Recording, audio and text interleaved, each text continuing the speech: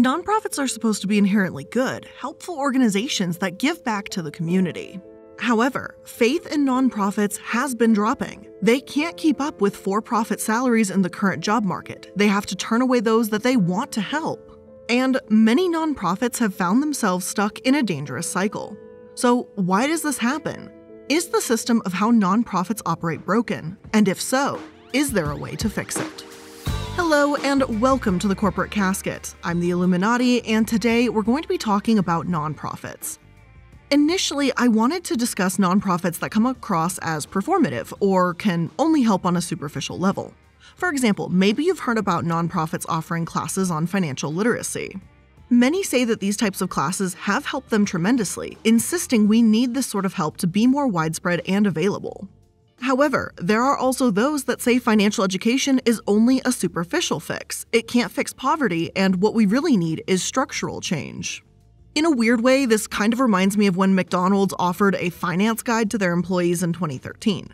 The Budget McDonald's created for their employees suggested allowing $20 for healthcare, $600 for rent, and $150 for a car payment. It didn't even include gas for said car or even a food allowance, thereby coming across as extremely tone-deaf. Tio Reyes, the program director for Restaurant Opportunities Center United, said that this might have actually been commendable if McDonald's were trying to be a part of a movement to increase wages. Instead, this was just disingenuous and insulting. Or another example, the case of Locks of Love. Now, I've mentioned and talked about them in an entirely different episode, how they give wigs to children with alopecia. However, they've turned down kids with cancer, and given how much hair is actually donated to them, it feels ridiculous that they wouldn't want to help everyone that they can. Why would they act like they care so much about helping children, charge so much for these wigs, but then turn kids that are in need away, right? Well, I wanted to see if other nonprofits were being accused of the same things, this same kind of superficial help, and I wanted to try and determine what makes a nonprofit performative versus genuinely helpful. However, it's not just the courses and the help they're capable of offering that can be the point of contention for nonprofits, but down to the very structure itself. Today, we're getting into the core and the cycles of starvation that many nonprofits have found themselves trapped in and how that cycle has changed in recent years. So, let's get into it.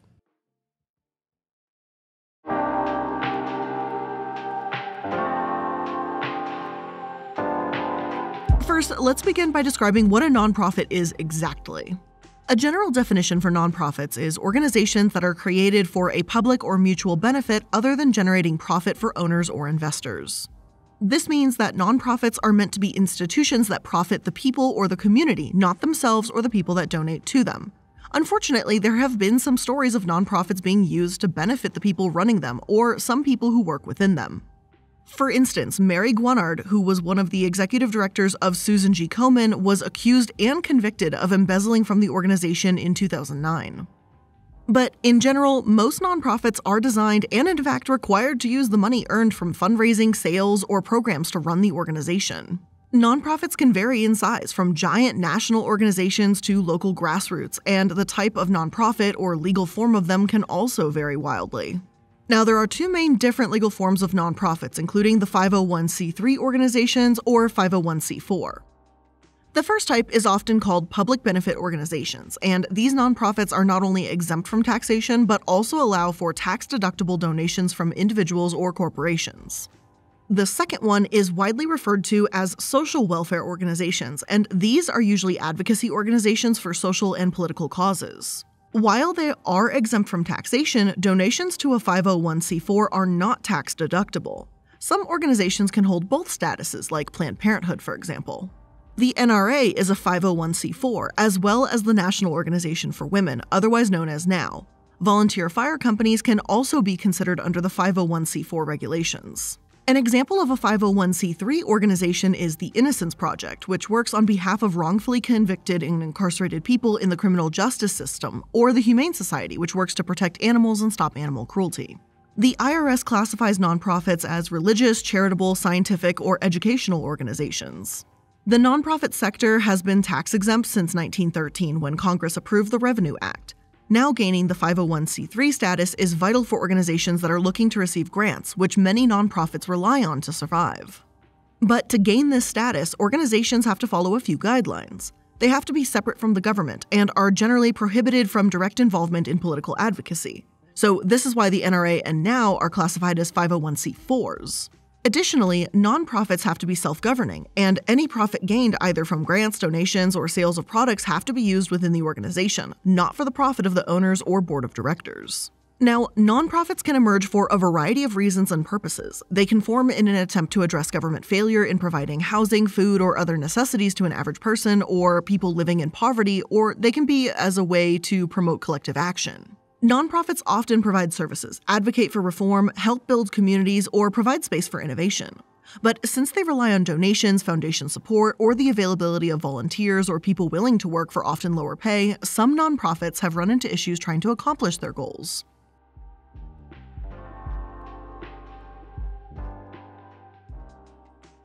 Within the last decade, activists and progressives have begun to question the effectiveness of nonprofits, especially those that rely on foundations and grants to run and fund their programs.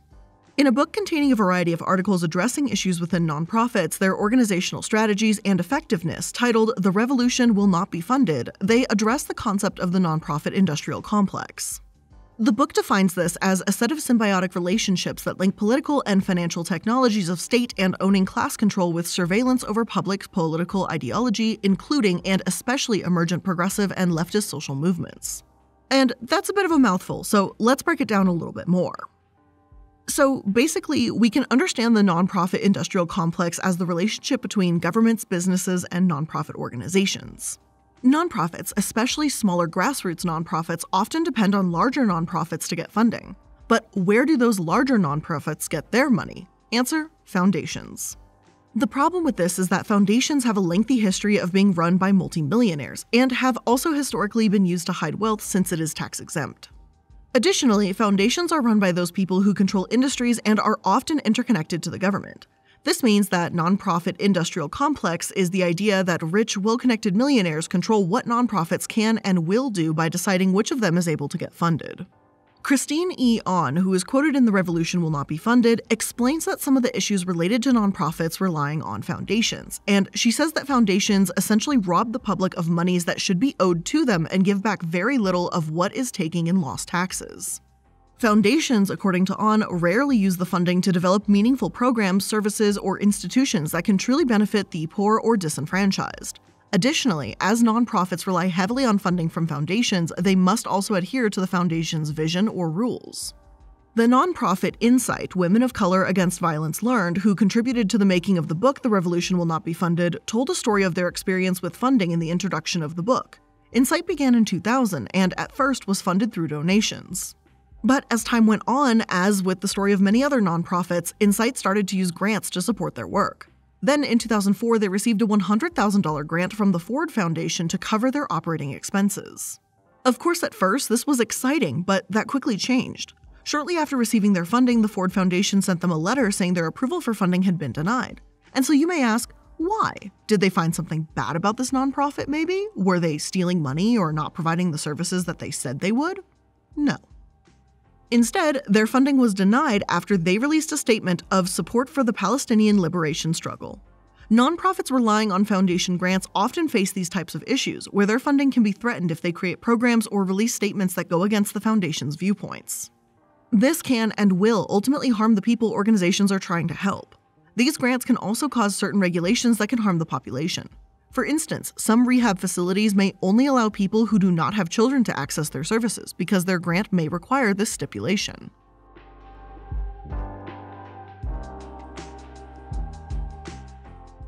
The nonprofit industrial complex can also contribute heavily to performative actions by nonprofits. Now, this is like what we talked about with McDonald's and the financial wellness classes earlier. Performative actions are those that offer a solution to a problem without actually changing what is actually causing the issue. So, in a sense, these solutions aren't really doing anything to address the issue, and instead they're more like just a band-aid fix on a bigger gaping wound. While some groups may be working both towards social change and to provide services, there are many more groups providing social services that are not working for social change. As described in MS Magazine, people aren't struggling with economic insecurity because they know less. They're struggling because of the systemic barriers that exclude them from more income and wealth. Additionally, multiple studies have found that these types of courses don't even help change financial behaviors. In a study published in the journal Management Science, which analyzed over 100 papers and 200 different studies, they found the following. Financial literacy education was responsible for a 0.1% change in financial behaviors. So if we know this, why do nonprofits, which we obviously hope have the best of intentions, still do this? Well, as I said, a lot of it can depend on who's funding them. If a foundation grant requires these types of courses, then a nonprofit may be forced to do them. Another reason could be just the general disconnect from nonprofit institutions and the people they're trying to serve. As the nonprofit sector in the United States has grown to account for more than $1 trillion, and that's trillion in spending, they have become increasingly more professionalized. Nonprofits may be required by their foundational grants to hire people that are providing certain services to have advanced degrees, like masters or PhDs. This may not be entirely necessary for the service, but might be required all the same.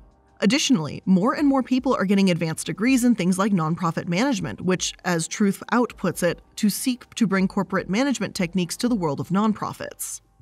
While there is nothing wrong with getting advanced degrees, and it is definitely something to be celebrated usually, nonprofits relying on hiring these only advanced degree folks can cause some problems. For one, it can create a massive disconnect between the people the organizations are trying to serve and the people working to serve them. Additionally, these people who the nonprofits are trying to serve are effectively locked out of being able to work with the organization itself. In a conversation with Habiba Hack, a human rights advocate and project manager with a nonprofit that focuses on inclusion in sports discussed on community-centric fundraising.org, she discusses how nonprofits use programs to benefit themselves rather than the group. Hack says, at these institutions, leaders tend to favor the ones who make them feel comfortable, who aren't asking the organization and leadership to do better. Simultaneously, they also put out equity-based programs to members of radicalized or underrepresented communities to build their institution's reputation. Hack is alluding to the tendency for organizations to ignore marginalized voices within their institution and promote programs that may not be helpful purely to get the credit or their name in the public eye. Ideally, nonprofits would be focused on working with the people they are trying to offer help to develop programs and solutions to those problems. But unfortunately, some nonprofits don't seem to be really focused on that. And this again can be attributed to the reliance on foundational funding for programs. For example, researchers studying the anti-violence movement have found that some anti-violence organizations focus less on grassroots organizing and more on providing services. In turn, they ignored the ability of survivors of domestic abuse to organize and create programs to participate in.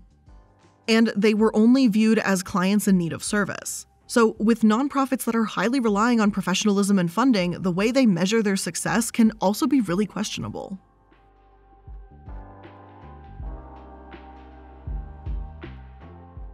When you hear high-performing in relation to a nonprofit organization, you would also hope that this means that they're looking to make big changes in their communities and providing services that have benefited large groups of people.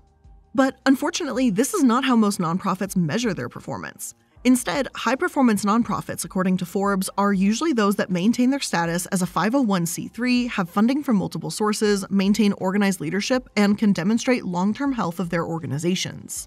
This again places the focus of the success of the business of nonprofits, rather than focusing on the services or solutions. In one case, the Forbes article describes how effective leadership in nonprofits and success with engaging with stakeholders is one of the most imperative aspects of high-performing nonprofits. Again, while fundraising is obviously important for a nonprofit, it would be more beneficial to have leaders that successfully engage with the community rather than just stakeholders. This can cause nonprofits to focus more on themselves instead of placing their focus on the community.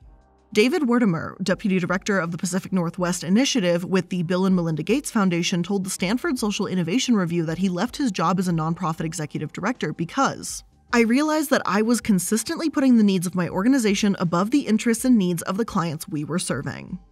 Measuring performance through dollars raised, membership, or people served are obviously important, but they don't show whether a nonprofit is achieving its mission or not, or adequately helping those the way they set out to. Part of this comes from the extremely vague missions that some nonprofits put forth for themselves. CARE USA's mission is to affirm the dignity and worth of individuals and families living in some of the world's poorest communities. This isn't a mission that would be easy to measure the success of, and obviously these types of missions can make it difficult for people to determine their success, and some nonprofits oversimplify in their measurement. America's Second Harvest, which has a mission to feed the hungry, measured its success by how much food it had collected and distributed. And while yes, this is obviously good that they're giving out food, but it doesn't address the issue of why people are even hungry. Realizing this, America's Second Harvest decided to change its mission to end hunger in the United States. This caused them to switch their strategy from feeding the hungry to programs that promote advocacy and public education. Them switching their terminology and mission from something extremely vague and frankly quite difficult for a nonprofit organization to succeed in to a mission that would be more widespread and focused on fixing the issue altered how the organization worked and how they measured and perceived success. Since the nonprofit sector is incredibly diverse, there's no one way of measuring success that would work like as a standard across all nonprofits. But some solutions to measuring success beyond money, funding, or organizational efficiency would be to conduct research outside of their organization by talking to their community. Another way would be by measuring their impact on the community before and after their interventions. While not all nonprofits fall into these performative behaviors or measures based purely on monetary success, the critiques of the nonprofit sector have been flourishing, and additionally, the treatment of employees in the nonprofit space has widely begun to be questioned and criticized. And before we get into taking a look at how employees were treated in the nonprofit sector, let's just take a moment to thank today's sponsors. And of course, when it's cold outside, the weather is miserable, going outside doesn't seem very fun. And sometimes when you have to go get groceries, maybe you're just hungry and don't want to cook, it's even more miserable. But thankfully, DoorDash can help you out with that. It doesn't matter if you just want takeout from your favorite place, or maybe you forgot an item at the grocery store you really need, or just want some late night cookies or snacks, DoorDash can grab that for you. Or if you're like me and you just got your HelloFresh box like I just did the other day, and you notice that they have a little bit of garlic in one of your items, but you are a garlic girl, if you feel me. And my goofy ass, while I was at the grocery store, forgot to go get garlic. So I had to DoorDash garlic. DoorDash can help you out if you forget an important ingredient, like garlic. And ordering is super easy and everything is left safely outside your door when you choose contactless delivery drop-off. So for a limited time, our listeners can get 25% off and 0 delivery fees on their first order of $15 or more when you download the DoorDash app and enter code CASKET. That's 25% off up to a $10 value and 0 delivery fees on your first order when you download the DoorDash app in the App Store and enter code CASKET. Don't forget that's code CASKET for 25% off your first order with DoorDash. Subject to change. Terms apply. Today's episode is also sponsored by Honey, the easy way to save when shopping on your iPhone or computer. I love being able to shop online while in my PJs, but I'm terrible at keeping track of promo codes, and who has time for that? But now I have Honey to help find those precious money-saving codes for me. Honey is the free shopping tool that searches the internet for promo codes and applies the best ones to your cart. Now, recently I've been reducing how much I've been buying online. I've been really trying to hold back, but I've used Honey to help purchase furniture for the house when I needed a new rug from a furniture store. It's even helped me buy some supplies for the candle making business and, of course, clothing, so they're literally everywhere. And now Honey just doesn't work on your desktop alone, it also works on your iPhone. Just activate it on Safari on your phone and save on the go. If you don't already have Honey, you could be straight up missing out on amazing savings. And by getting it, you'll be doing yourself a solid and supporting the show. And I never recommend something I don't use, and I've been using Honey for years.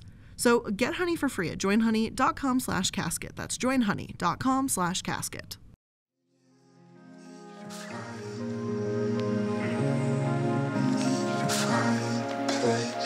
Now that we've discussed the foundation and structure of nonprofits as well as what can go wrong in that department, let's get into how employees are treated. And again, let me stress that this is not how all nonprofits operate, but it's become enough of a pattern to be a problem. One Washington Post article written by Carla Miller, a daycare teacher for a nonprofit that serves limited income families, illustrated this problem with one massive example: floating paychecks. When nonprofits depend on external funding and charitable giving, there can be lean seasons or times of the year where people just aren't donating as much. As a result, paychecks don't always arrive. Well, the check itself might come in, but there just isn't enough money in the bank to cash it. Carla claims that those who delay getting to the bank may have to wait up to an additional week to receive their pay at her nonprofit. She also believes that they exploit some workers who come from outside the United States and don't know that this kind of behavior, floating paychecks, is not really acceptable. But Carla isn't alone. In a 2013 report from the Urban Institute that surveyed over 4,000 nonprofits, many of them struggled with delays in payment, difficult securing funding for the full cost of services, and other financial issues. Of course, it's not just the checks that are not arriving on time, but the amount that's written on them is an issue too. As The Atlantic explains, funders may have unrealistic expectations about how much it costs to run a nonprofit. After all, they want to see their money helping those in need, which is commendable, but the cost of employees, services, equipment, and things of that nature are important to consider. Still, in order to secure said funding, nonprofits might try to spend less on overhead, aka salaries, and underreport expenses. This response only affirms these unrealistic expectations, creating the nonprofit starvation cycle. Unfortunately, when this cycle begins and salaries are cut, it's the employees who really suffer. Many of them are depended on to work unpaid overtime. In 2016, since no major updates to overtime rules were made since the 1970s, only a meager 7% of workers were even qualified for mandatory overtime pay. However, once updates were finally issued a few years ago, the salary threshold for guaranteed overtime pay doubled from $23,000 to $47,476. While this may be a win for workers, this made things all more difficult for nonprofits.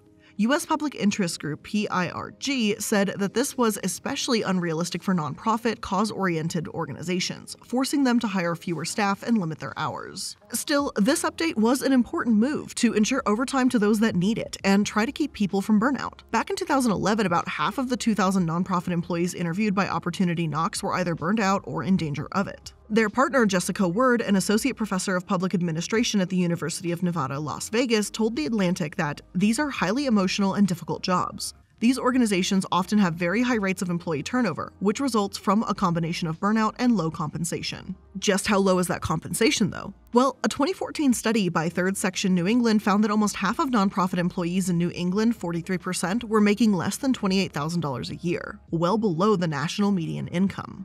One woman interviewed for the article, Elle Roberts, said that she worked over 40 hours per week at a domestic violence shelter in Northwest Indiana. Elle claims that the culture at the shelter was, you do whatever it takes to get whatever it is done for the people that you are serving. Anything less than that, and you're not quite enough. This attitude may benefit the image of the nonprofit as one that will go above and beyond for those in need, but it genuinely seemed to hurt the workers who can't even help themselves. According to Elle, she once responded to a call from a woman who needed help escaping. The woman asked her to listen to a recording of the sounds of fighting and the woman screaming and crying.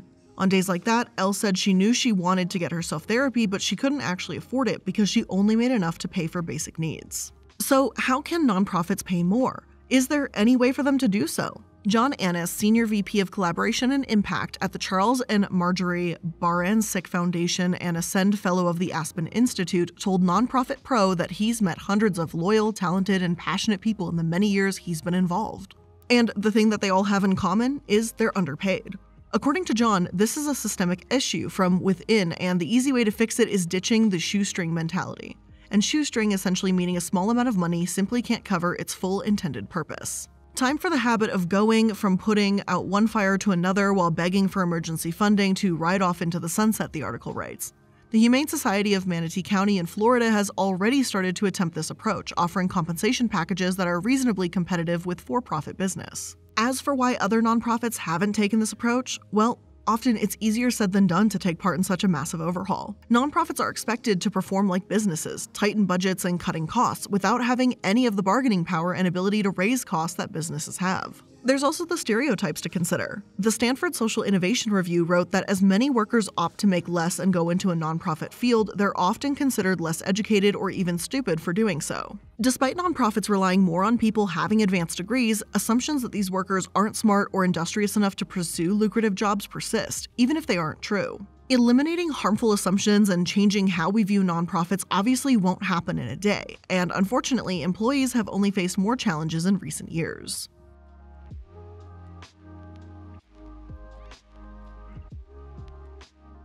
In 2017, the staff for Rocky Mountains, Colorado Planned Parenthood won the election to unionize. However, the Planned Parenthood leadership quickly turned to the Republican-controlled National Labor Relations Board to challenge the outcome. Many that supported the union were disappointed and upset that Planned Parenthood, of all organizations, would look to the Trump administration to help. Lisa Featherstone wrote an article for The Guardian at the time accusing the Colorado chapter of pitting two powerful beacons of progressive politics against one another. And for Planned Parenthood to fight it, it just kind of put a bad taste in people's mouths, to say the very least. Some articles argue that this decision would have a chilling effect, reporting that while PPRM won the vote, Trump's labor board attempted to appeal the decision to allow micro-units to organize. In other words, employers could potentially force unions to organize larger numbers across state lines, such as making the PPRM union also include their Las Vegas facilities over 700 miles away. Inside Charity reported in 2021 that many grievances voiced by nonprofit employees seeking to join a union suggest employees can no longer deal with the tension of working to change their clients' lives and circumstances while putting up with the same stuff in their nonprofit. Unionizing would allow these employees a chance to be heard, a chance that they clearly need. Yet, despite this movement to unionize nonprofits having started in 1995, many still seem hesitant. But why? The argument used against unionizing is a tale as old as time. Well, for a nonprofit at least, because it gives them less control. Even nonprofits known for civil rights advocacy have been particularly contentious to unions. The National Center for Transgender Equality, for example, fired all the employees in the union's bargaining unit for retaliation for their organizing work. Their executive director, Maria Kielsing, said that the NCTE supports the rights of employees to organize, saying the allegations against them are false.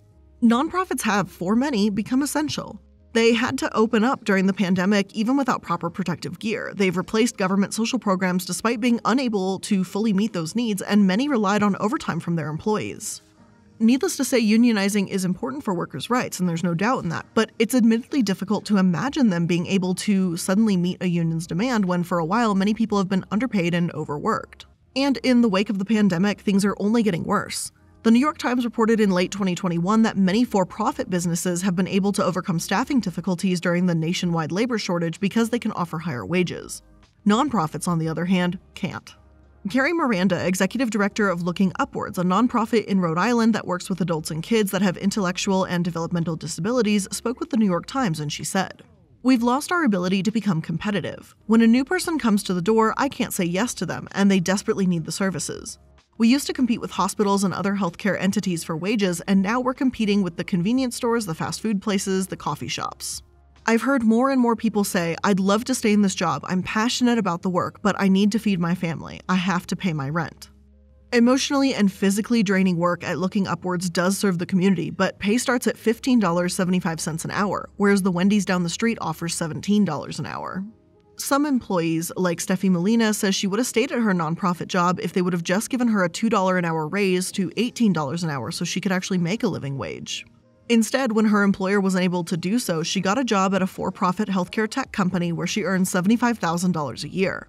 Molina says she misses the nonprofit where she works and she liked directly helping families even if she does enjoy her current one. It's just a shame that a nonprofit lost a fantastic talent like Molina over $2 an hour. And of course, in the midst of a crisis like the pandemic, demand for nonprofits has skyrocketed. Child welfare, mental health, and other direct services are needed more than ever, but the employees just aren't compensated fairly. Beth Bixie, CEO of Tides Family Services, another Rhode Island nonprofit, said that one veteran employee working in a program for at-risk children was earning the same amount as her 17-year-old daughter, who's employed at a cosmetics retailer. Bixie called it demoralizing. And demoralizing is right. Even those not involved with the nonprofit sector have seen these trends and frankly started to lose faith in the industry altogether. Given everything we've talked about today, it's no wonder that faith in nonprofits is dropping. And again, just to hammer the point home, I don't believe that all nonprofits operate this way or even that they all have bad intentions. Just like for-profit businesses, there's a wide range of them, as well as a wide range of issues and benefits.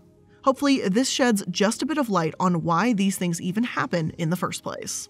But with all of that being said, that's where I'm going to end today's episode of the Corporate Casket. I hope you enjoyed it and I hope you learned something new. And if you did, make sure you're liking, following, and subscribing to stay up to date on all the latest episodes. And a special thank you to all of our patrons who help us create all these amazing episodes. Can't do it without you, and you guys make a very lovely Discord server as well. So thank you so much for being around and hanging out and chatting and sharing many, many pictures of your pets. I love to see them all. But with all of that being said, that is, of course, my opinion. These are my thoughts, and that's where I'm going to end today's episode. So thank you for spending some of your time here with me today. I really appreciate it, and I'll see you in the next one. Bye.